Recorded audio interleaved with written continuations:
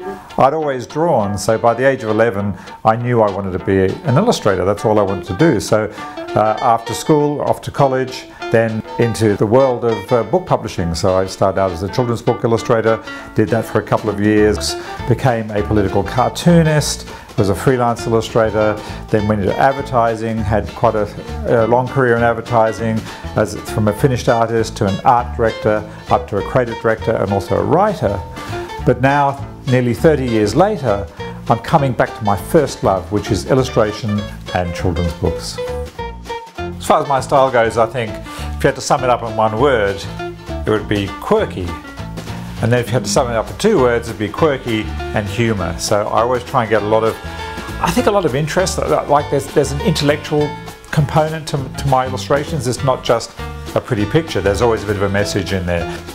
For me, the absolute essence is a pen and paper or a pencil and paper, where you're unconstrained by any other things. You don't have to think of whether the computer's on or anything like that. It's just the pure connection between your brain, your hand and the paper.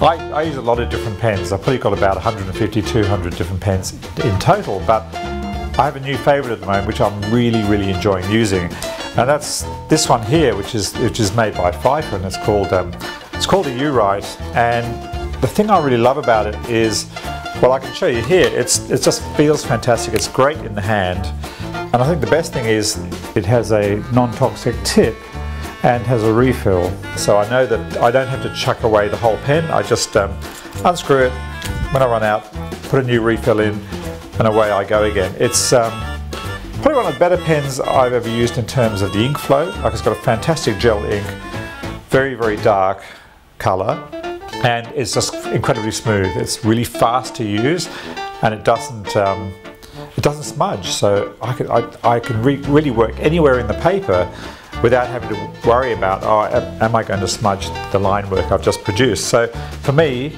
not only is it a really comfortable pen, but it's a really good high performance pen that I know is non-toxic, and I just love the way it's recyclable. I really dislike throwing pens away, and with this one I just keep on using it, pop in another refill, and away I go. I mean, I illustrate across both mediums, what I call the real medium, which is pen and paper and brush, and the digital medium, which is replicating those things on an iPad or on a computer. I certainly start in the real world, bring it into the digital domain and work on it from there, because you get the best of both worlds. But I think it's really important to have that expression in the line and have that beautiful tone and texture you get from something done by hand.